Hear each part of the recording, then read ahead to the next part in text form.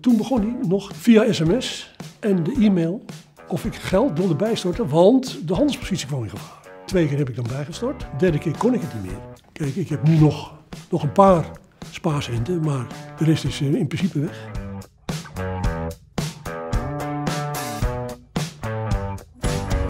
Beleggingsfraude blijft toenemen. Dit jaar is de schade al 13 miljoen euro en dat is 30% meer dan vorig jaar. Gedupeerden worden verleid tot frauduleuze beleggingen. Zo ook Teun, die in 10 dagen tijd €500.000 verloor. Achteraf denk ik van, man, waar zat je verstand, hè? Maar goed, ik ben er gewoon ingetuigd. Dit is Teun, zijn leven lang steenhouwer. Eerst in loondienst en daarna met een eigen bedrijf. Toen ik 62 was, toen waren mijn knieën dermate caduc dat ze gerestaureerd zijn. Dus ik loop nou met een paar kunstknieën. En toen was het eigenlijk het zware werk niet meer mogelijk. Meneer Bill verkoopt zijn bedrijf en houdt daar zo'n €500.000 aan over. Dat is zijn pensioen. En omdat de bank geen rente geeft, gaat hij beleggen. Hij ziet een advertentie waarin een mooi rendement wordt beloofd. Van 265 of zo tot 3000 euro kunt u beleggen. En dan heeft u een mogelijkheid om 30 maanden in. Ja, hoe is het mogelijk, hè? Als hij de eerste €1000 heeft gestort, wordt hij gebeld door een accountmanager van het bedrijf. Ene Johannes uit Eindhoven. Die wil meneer Bill wel helpen met beleggen.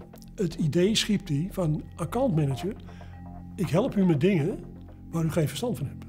Toen heb ik dus eerst moeten een bankrekeningafschrift, identiteitskaart uploaden.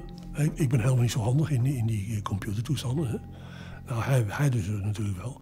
Johannes haalt meneer Bill over om grote internationale investeringen te doen.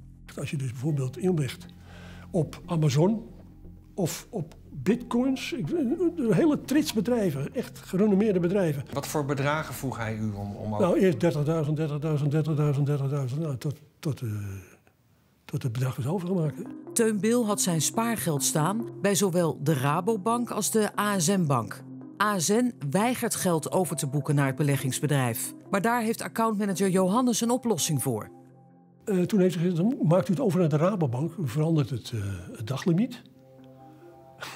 U maakt het over naar de Rabobank. En via iDeal kunt u het naar onze rekening overmaken. Het is in no time gebeurd. 2 dagen is het merendeel overgemaakt. Toen begon hij nog via sms en de e-mail of ik geld wilde bijstorten, want de handelspositie kwam in gevaar. Handelspositie. Of hem even bij wil storten. Dat is tot 3 keer toe gebeurd. Hè? Dat is in 1 keer, 2 keer heb ik dan bijgestort. De derde keer kon ik het niet meer. Als meneer Bill geen spaargeld meer over heeft, doet de accountmanager hem een nieuwe suggestie. Heb u geen kennis of zo die dat kunnen storten? En toen dacht ik, nou dit is helemaal natuurlijk falikant mis, hè?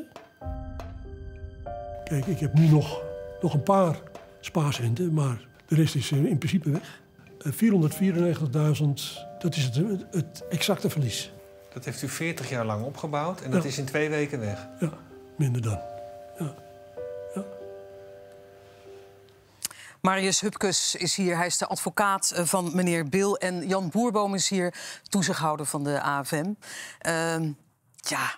Zo snel van je geld af. Zo hard voor gewerkt je hele leven. En dan dit. Ja, wat we zien is een persoonlijk drama. Al je geld kwijt door riskante producten. Ik vind het ook wel heel moedig en dapper van de heer Bill dat hij dit op tv vertelt. Ja, waarom vindt u dat moedig dan? Nou, omdat wat wij zien is dat veel mensen misschien wel meldingen doen, maar dat niet in de openbaarheid willen doen. Ja. Dat is nogal wat als je op een gegeven moment tot ontdekking komt dat je al je geld kwijt bent en dat je daar dan ook nog zelf dat gedaan hebt. Ja, want, dan ga ik even naar de advocaat van meneer Bill. Het is inderdaad moedig dat hij het wilt, want we hebben hier ook wel eens gestaan dat mensen dan anoniem het verhaal vertelden. Hè?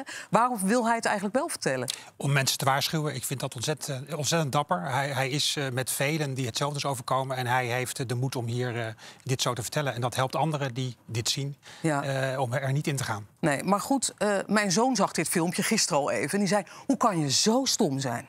De methodes zijn ontzettend slim en geraffineerd. Ik durf te zeggen dat echt iedereen, ook hele kritische, oppassende, voorzichtige mensen, hiermee te maken kunnen krijgen. Je moet er heel erg ver van weg blijven. Deze beelden helpen. Je moet je voorstellen, deze organisaties zijn heel professioneel. Ja. Die hebben methodes, die lokken je naar binnen, die zetten je klem. Het begint heel vrolijk en vertrouwelijk. En vertrouwelijk met deze Johannes, hè, waar hij het over heeft. Amicaal, vriendelijk. Ja, want hij heeft enorm vertrouwen in deze man. Ja, ze werken je in je leven, ze stellen persoonlijke vragen. En op een gegeven moment verandert de toon. Dan gaat het harder worden, dan moet je bijstorten. Daar wordt heel veel druk op gezet. En dan wordt er gezegd, je moet wel, anders ben je alles kwijt. Ja, en wat mij opvalt ook, is dat het hier om een Nederlandstalig persoon gaat. Dat hebben we ook wel eens anders gezien. Helpt dat mee om je erin te laten tuinen? Zeker. Nederlanders, Vlamingen, mensen welbespraakt... die werken vanuit deze bedrijven, richten zich op de Nederlandse markt. En dat helpt natuurlijk enorm bij het ontstaan van het vertrouwen. Ja. Ja. Nou gaat het hier over zogenoemde CFD's. Legt u eens uit, wat is dat precies? Het is in ieder geval een heel riskant product, waarbij je in 8 van de 10 gevallen je geld kwijt bent, om eens maar even te beginnen. 8 van de 10 gevallen win je niks, dan raak je geld kwijt. Nee, en het trieste is dat het verlies wat je leidt, is de winst van de organisatie die erachter zit. Dus dat betekent dat het niet moeilijk is voor te stellen dat zo'n bedrijf er alle belang bij heeft dat je dus verlies leidt. Ja, en wat voor bedrijven zijn dat dan?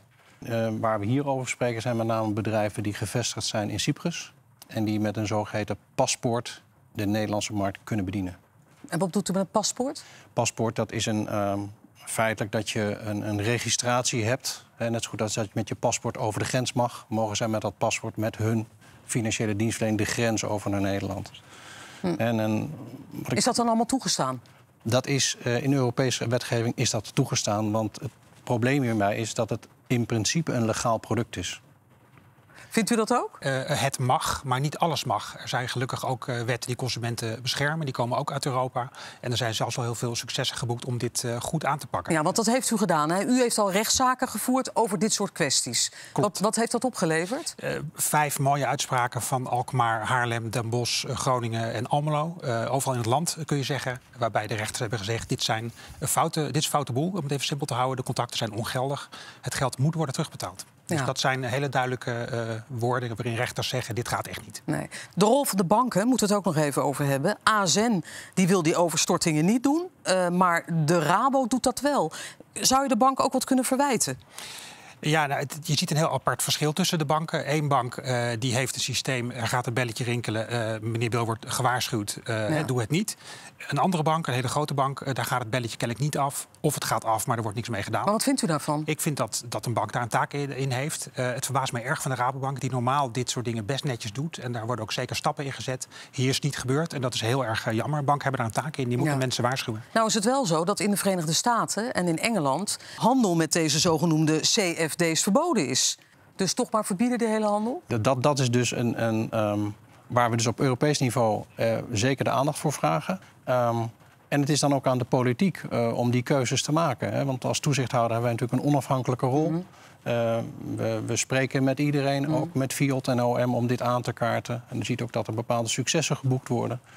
Maar ons past wel de rol als toezichthouder en de politiek is de politiek. Dus ik ben blij met dit soort vragen. We hebben gebeld met de Partij van de Arbeid-Kamerlid Henk Nijboer. Die gaat Kamervragen stellen naar aanleiding hiervan aan minister Hoekstra. En Nijboer zegt, deze producten moeten verboden worden als belegging. Het zijn geen beleggingen. Het is een gebied tussen oplichting en kansspel.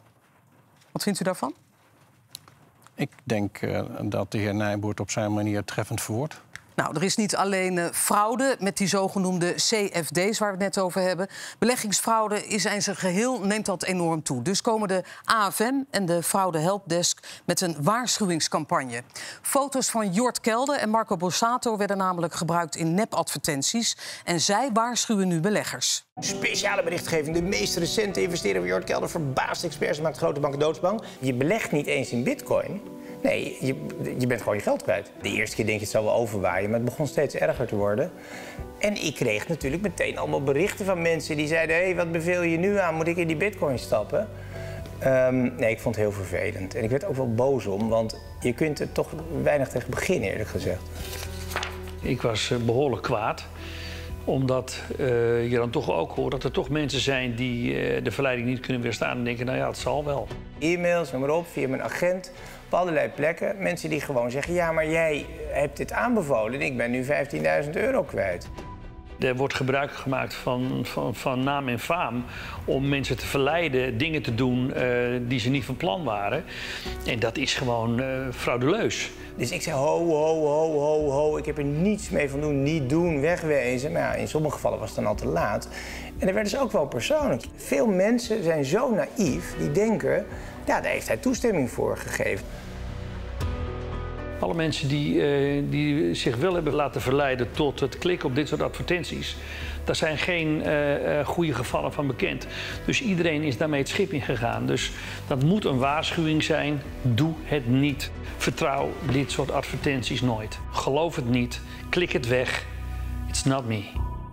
Ja, al dus het voorlichtingsfilmpje van de AFM. Werkt dit, denkt u, meneer Hupkes? Er kan niet genoeg gewaarschuwd worden door bekende mensen tegen dit type advertenties. Het is wel een feit, deze organisaties die passen zich aan en die komen nu alweer met andere advertenties die niet meteen te herkennen zijn. Dus het moet continu doorgaan, deze waarschuwingen. En we moeten scherp blijven op wat de volgende ronde wordt. Is dit dan te laat eigenlijk? Is dit al oude manier van fraude wat misschien niet meer gebeurt? Ik zie deze advertenties nog steeds bijkomen, maar je ziet ook hele andere dingen gebeuren. Influencers richting jonger publiek bijvoorbeeld, dat gebeurt nu ook. Ja, dus wat dat betreft moet u misschien ook jongeren er nog bij gaan betrekken. Want ik dacht wel, als je nou net zo'n filmpje mist van Marco Borsato, dan weet je het niet. Dat klopt. Het is natuurlijk het allermooiste is als mensen ergens op klikken, dat er dan een waarschuwingsboodschap van de AFM komt. Alleen dat is niet mogelijk. We proberen wel steeds dichter op de ellende, om het zo maar te zeggen, te komen. Maar dat blijft uiteindelijk voorkomen is beter dan dat mensen hun geld kwijtraken.